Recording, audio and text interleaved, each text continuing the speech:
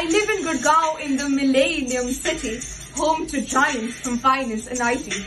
Google, Facebook or KPMG, Amex Citigroup and McKinsey. But like most urban places, there's a loss in its space. The city grows vertical, the trees fall horizontal.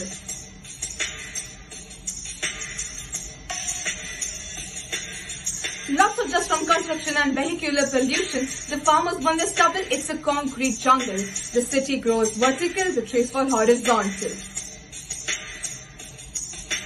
AQI is hazardous, breathing calamitous. We must find a way to stop this gas furnace. When the atmosphere is smoking, earth and animals are choking. Forced to take their pills for their respiratory ills. Our lungs are being clogged and Gurgaon is getting smog because the city grows vertical and trees fall horizontal.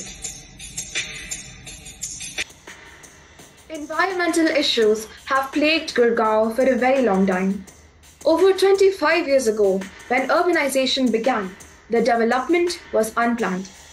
The local Aravalli hills and forest witnessed a rampant destruction. Then, a citizen group led by Latika Thukral, I Am Gurgaon, came up and started restoration work and created the Aravalli Biodiversity Park. This park once used to be a mining pit and a place for dumping garbage and concrete waste. Today, it is one of the most beautiful nature parks located here in Gurgaon.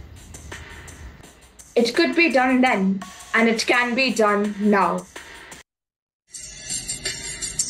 It's a democracy. Let's have active citizenry where people work in conjunction with local administration to store what's destructed, the environment resurrected. We once had a mining pit, built back bit by bit. Now the local flora flourish. Peacocks make a visit to Aravalli Biodiversity. It's right here in this city. A million trees planted with corporate funds granted to reclaim the green zone. It was not done alone. I Am Gurgaon volunteers, school kids, your office peers took steps at conservation and forest restoration. If you get my vibe, we try and revive.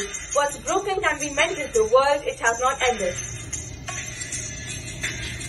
If you get my vibe, we try and revive. What's broken can be mended, the world it has not ended. To tackle the pollution menace and the gas furnace. How do we do that? Let's try vehicular ration, find the farmer's innovation, fence fossil fuel consumption, green the city with plantation. Because when the trees go vertical, anything is possible.